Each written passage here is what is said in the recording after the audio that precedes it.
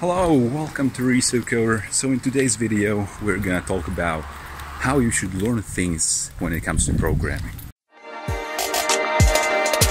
So right now I'm learning something called TypeScript, which is a language for writing some code under servers. And basically I'm writing cloud functions for Firebase because on my app WeekSweep, about which I talked previously, there are some things that need to be managed on the back end, which cannot be done from the client side, from the Kotlin code, right? So I need to learn TypeScript in order to write functions for the cloud, for the server. And how I am doing that? Well, as you probably know, or as you can deduce, I never wrote a TypeScript function in my life before, but I need to learn that quickly, because I need to learn some production code which will be good to go for the actual production app, so it cannot have bugs and any of that stuff. So how can I make something, how can I code something pretty quickly and understand that code and also make it function properly?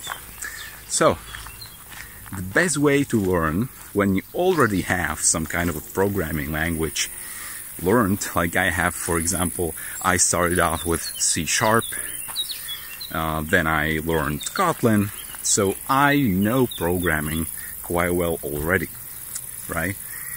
So if you have some kind of a language that you already know, and it's programming language, right? Other languages, you are going to you will be able to learn them on the fly as you go. So as far as learning the first language, you should also probably pick up some book, go through some tutorials and stuff. But when you're learning some new technology and a second language, the best way that you can learn that second language and second technology or something when you already know something before is to just dive right into it. So what I am doing right now is that I feel really uncomfortable doing it. Not now, but when I started off, oh my gosh, it was so bad. I felt horrible, because what I am basically doing is that I took some code from the GitHub repository, official GitHub repo for the things that I need to be doing in my backend with TypeScript for cloud functions, and I took that example and I examined it. I examined it like crazy.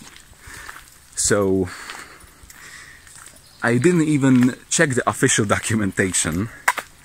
I only examined the example, the samples from the GitHub repository.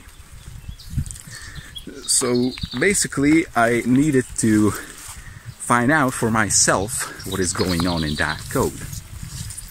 And that is easier said than done.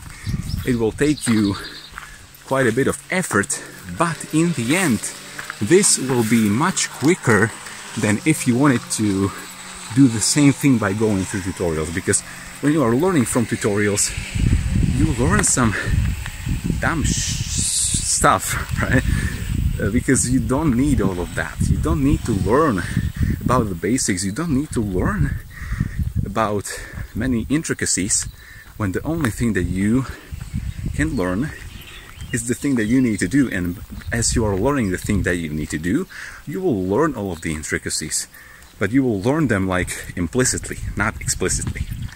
So that's how you should be learning a second language, second framework, second technology for programming. Just dive right in.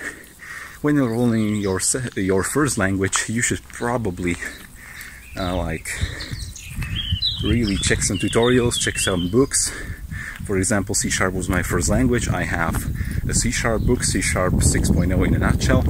But when you are learning a second language, now just dive right in and you are going to be much better off. So if you like this video, give this video a like and also share it. Don't forget to subscribe to my channel for more videos and tutorials like this, and some like tips about how to learn things in programming and coding. And leave a comment if you have anything to say, and see you in the next video.